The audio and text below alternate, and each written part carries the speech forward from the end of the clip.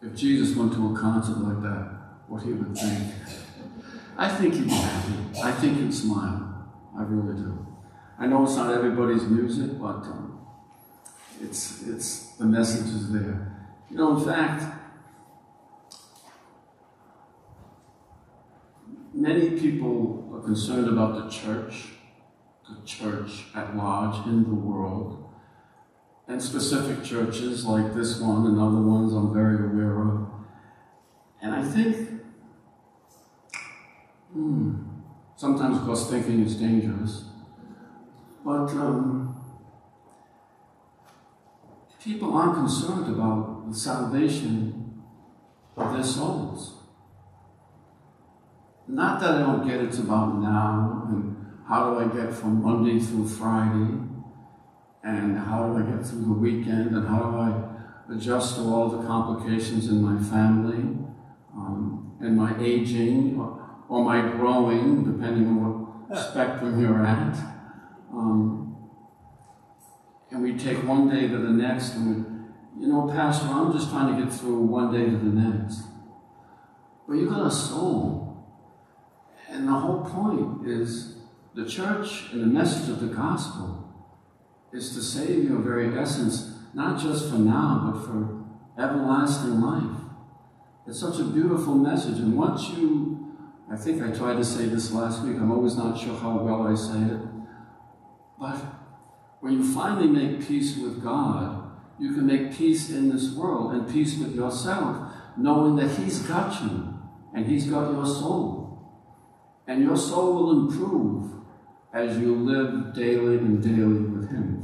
You know, in the introduction to this message,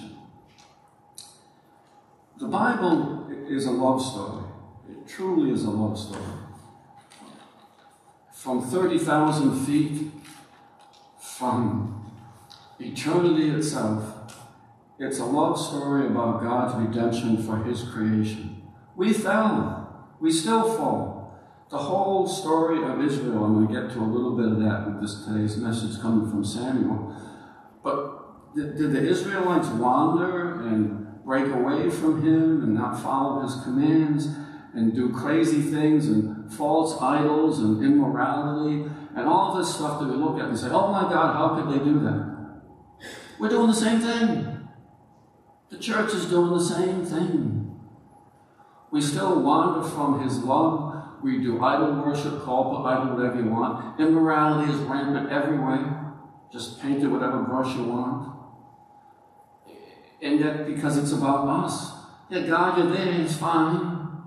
Good to know you. I'm glad you're in my life, but I'm going to do my own thing anyway. You know, when I say it's a love story, in the greatest sense of the word, it says, the scriptures say a remarkable thing, when we were His enemies, He died for us. We aren't loved because we're lovely. We're loved because he wants to love us. It's his will. It's who he is. It's by his nature to love us. Not because we deserve it.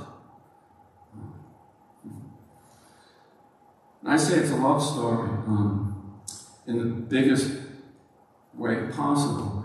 There's also great, great, tremendous, beautiful love stories in the Bible. Adam and Eve is a love story. It fell apart, but they were a love story. Abraham and Sarah, it's a love story. Moses and Mary and Aaron, it doesn't have to be love necessarily between just a man and a woman in that sense of the word. Moses, Aaron, and Mary were siblings. They deeply loved one another. And the three of them helped lead that. Everyone gives Moses the credit, but it wasn't for Aaron and Mary. And they don't get into the wilderness or get out of it. And they really loved each other. Mary in the Bible was the first woman recorded to lift up a song of praise to God. Mary, Moses' sister. Ruth and Naomi, a love story between a daughter-in-law and a mother-in-law, and later on Ruth and Boaz. Tremendous. It's a beautiful love story and how they found each other. Rachel and Jacob, Rebecca and Isaac, Joseph and Mary, Priscilla and Aquila, Martha, Mary, and Lazarus. Again, these siblings who Jesus loved them so much because they loved one another. Mary, Martha, and Lazarus, two sisters and a brother. Lydia.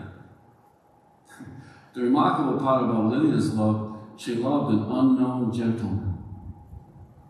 Do any of you love an unknown gentleman or woman? It's okay. The Bible says it's okay. Not everybody's named. The names are left out to protect the innocent. But now a beautiful love story about Elkanah and Hannah. Elkanah and Hannah. But before I get to that, before this could ever happen, and the consummation of their love story, there's a king to be had. And oftentimes we resist kings. We don't like control by one person, kings. But there were some good kings. And the need for a king in Israel's time, Israel, their brief history, not to bore you, but they had the patriarchs, and they all came along and led the people, and they had the voice of God behind them, and the people listened to them. And the last one was Joshua. When Joshua passed, there were no longer any patriarchs, so judges came into being, the judges. And the power was in the hands of the judges. And you know some of the judges. Some of the judges were Samson, Gideon, Deborah and Barak. Deborah and Barak together were judges. So you know some of them. And they were under judges for quite some time. The last judge was Samuel, who was also a prophet, and the kingmaker. But they needed a king because, like today, you want some relevance for the text? I'm reading old history here. I'm giving you old history. 3,000 years ago, roughly. Because guess what? 3,000 years ago, Israel was still under attack all the time by the Philistines. But it wasn't the Amorites, and it wasn't the Babylonians, it was the Philistines. Today, it's other groups of people that are attacking Israel. So they came to Samuel, who was getting old, and he was a judge, and they said, look, give us a king. But really what they wanted was a commander-in-chief, because they had so many raids going to the villages, they were losing people left and right. And no one would stand up coordinated against the Philistines unless they had a king. So the first king was Saul. And Saul was a great man originally. He was great and powerful, great strength. He was a soldier. He could command an army. But politically he was weak. He became disillusioned. And after he began to fail,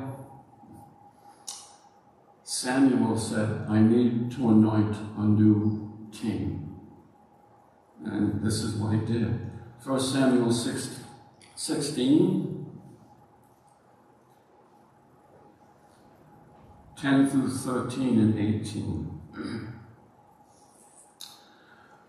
Jesse was the son of Obed. Obed was the son of Ruth and Boaz, who this priest, you'll meet a little bit later, Eli, knew then. So there's a connection here. So Jesse made his 7 sons pass before Samuel, because Samuel knew the blessing of that family. So he wanted to meet Jesse's 7 sons.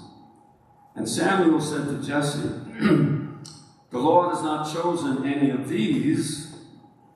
So Samuel said to Jesse, are all your young men here? He said to him, there remains yet the youngest, and there he is keeping the sheep. Just a nobody who came to be somebody. Just a nobody, keeping sheep. And Samuel said to Jesse, send and bring him, for we will not sit down till he comes here. So he sent and brought him in. Took a while to get him. He was down tending to his sheep. Still young, David was. Now he was ruddy, bright eyes, good looking. And the Lord said, arise. And the Lord said to Samuel, arise, anoint him, for this is the one. So Samuel took the horn of the oil and anointed him in the midst of his brothers.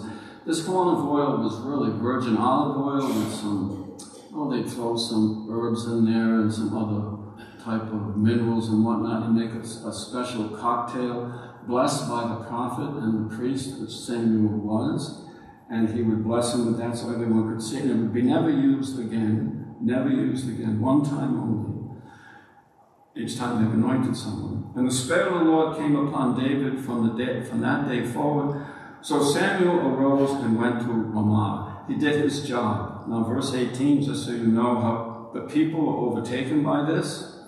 So one of the servants answered and said, look, I have seen the son of Jesse, the Bethlehemite, who was skillful in playing. He was a musician, a mighty man of valor. He was courageous. There's a story that David killed a bear and a lion with his bare hands. A man of war, prudent in speech, and a handsome person, and the Lord is definitely with him.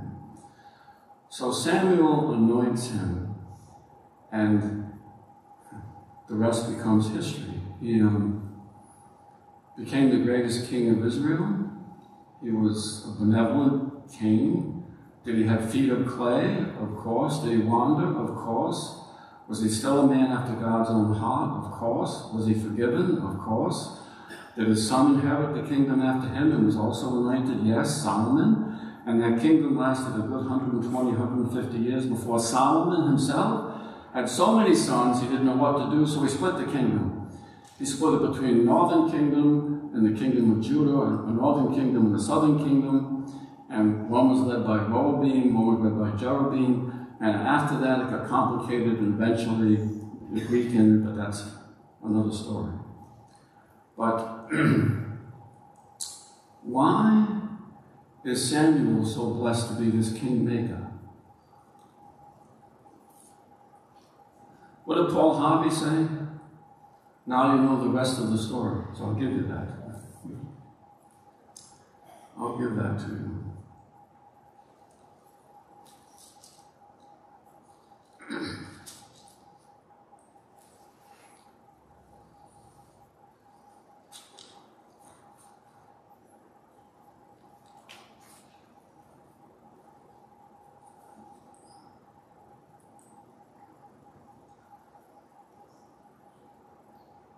Remember, this is a love story. Now, there was a certain man of Ramaham Zophim, of the mountains of Ephraim, and his name was Elkanah, the son of Jerome, the son of Elu, the son of Tohu, the son of Zeph, an Ephraimite. So this is backwater country. This is a small town. This is not Bethlehem. Well, Bethlehem was a small town too, backwater town. So was Nazareth. But it wasn't Jerusalem.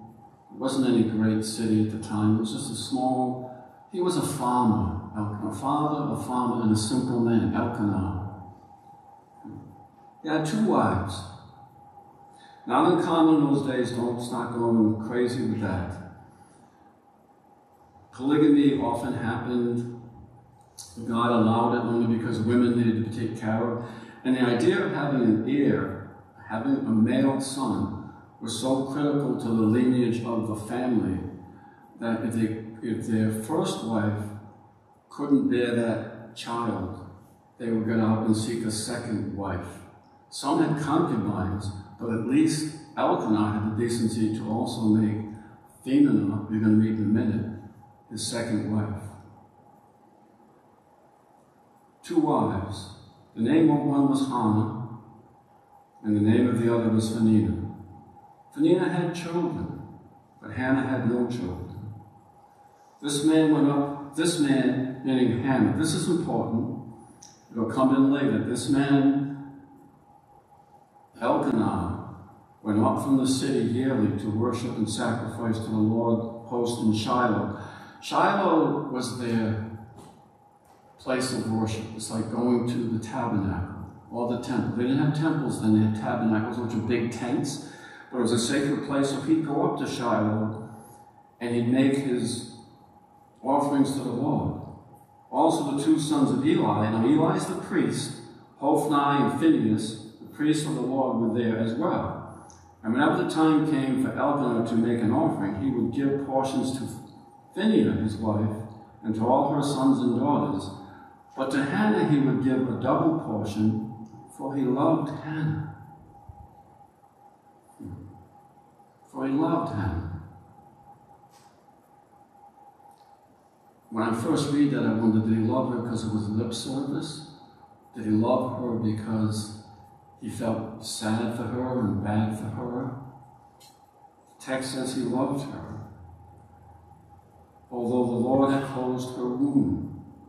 And her rival, who was Phinehas, also provoked her severely to make her miserable because the Lord had closed her womb. Another reason I love the Word of God so much in the Bible, it tells us the truth. Phinehas was a nasty woman. Phinehas was venom to even their marriage. She probably wanted that marriage between Hannah and Elkanah to break up. She was a terrible person, maybe a lot younger. Maybe she did envy Hannah because she knew in her heart that Elkanah really loved Hannah and not her, and she couldn't stand it, so she kept... You know how people do that in life? It's so sad. To make themselves look better in the front of other people, and they can't really do it, so what they do is try to bring you down. They try to make you look worse. They try to needle you. They try to offend you. They try to tease you, criticize you. Anything they can do to make you look worse in the sight of others. And that's exactly what Phinehas was doing. What did Elkanah do about it? What did he do about it? Nothing. He didn't want to get involved. How does that sound? Leave me alone. I don't want to get in that mess between 2 women. Having their argument, right? So it was year by year when she went up. Now she goes up, this is important, to the house of the Lord, and she goes by herself, that she provoked her, therefore she wept and did not eat. That's Hannah who wept and did not eat, because she was so beside herself with what was happening. And her husband, who said he loved her so much, didn't do anything about it. Didn't call Phinehas into it and say, well, you got to stop this, you got to stop it, or no more offerings for you, and out with you go and your kids. But he didn't do that.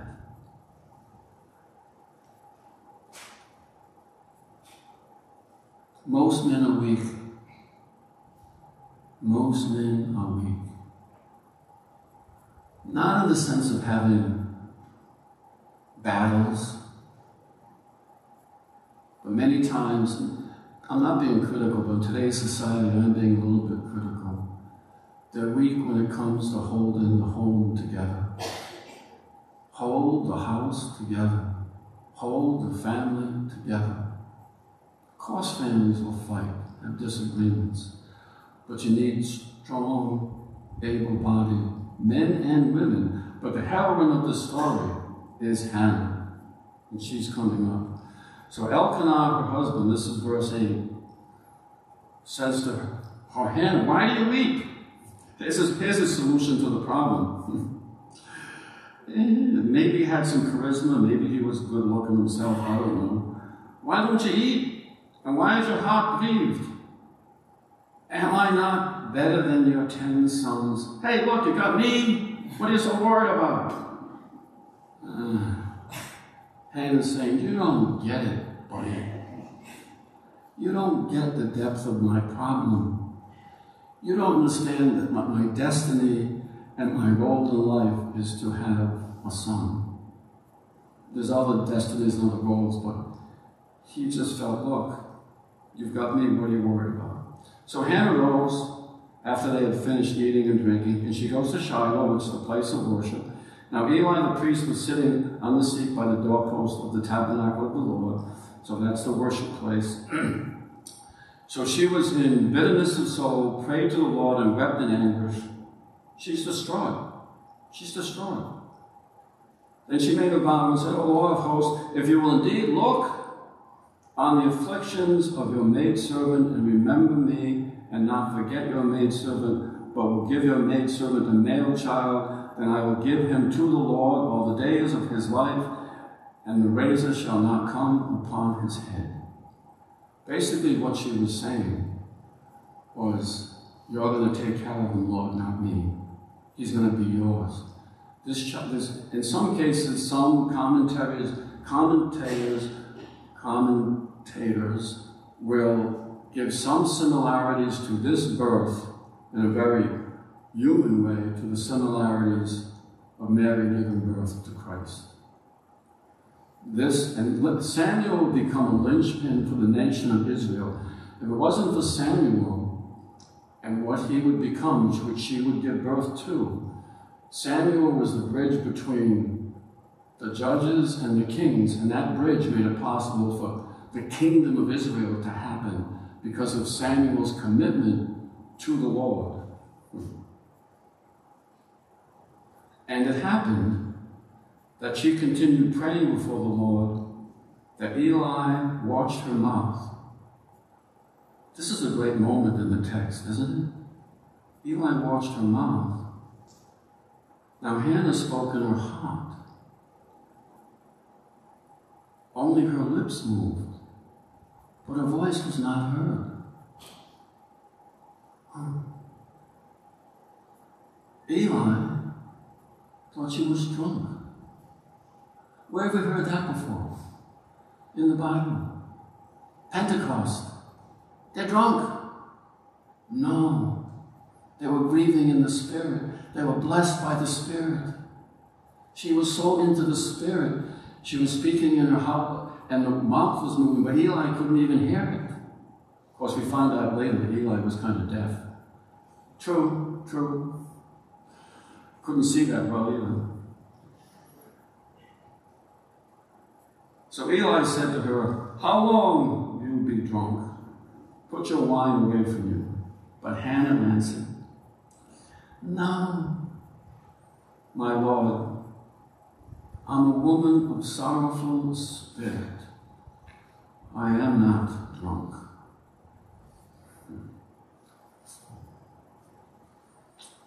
Neither wine nor any intoxicating drink, but have poured out my soul before the Lord.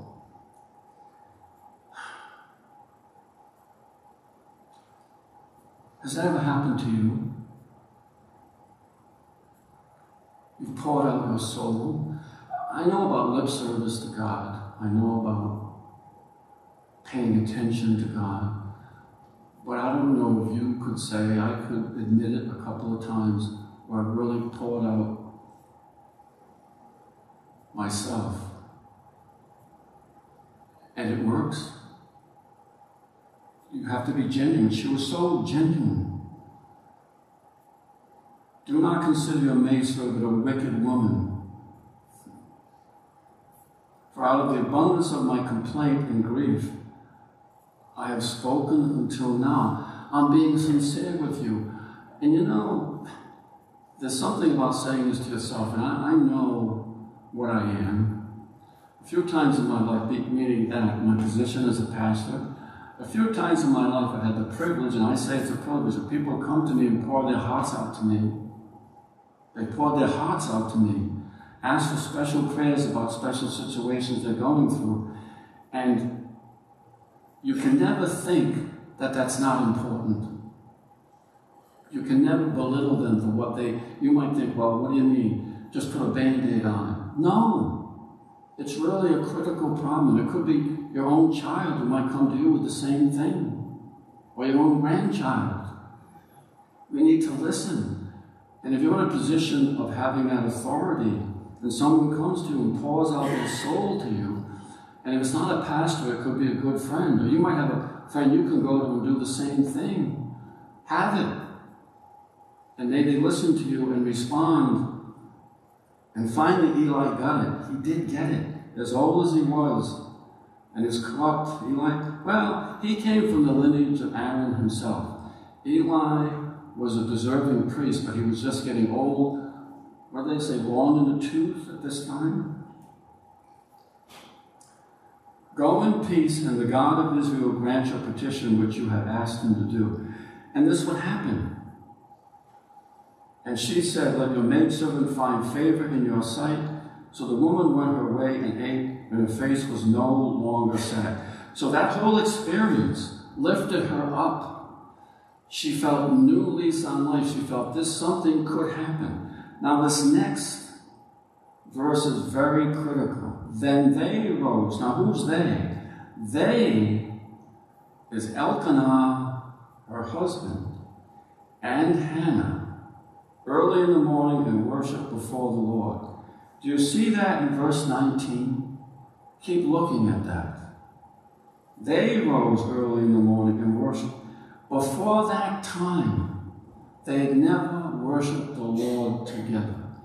Elkanah would go to Shiloh himself. He would say to the ladies, don't worry, I'm taking care of the offering. I got it all covered. You can stay at home. I'll take care of it. When, in that time, it was customary. Men and women did not worship together. Jewish men did not worship with Jewish women. They were separate. And she'd go by herself. But watch what happened after Eli. I don't know they gave us that part of the conversation, but Eli somehow, she knew what to do, and she knew what she'd do. She knew what to do. She took her husband by the hand, and they went together and worshiped together. Amen. And I know from that point on that she knew it, that God blessed and consecrated their marriage. And what happened? And Elkanah knew Hannah, his wife. I don't have to say anymore, right, church? Elkanah knew Hannah, his wife. And the Lord remembered her.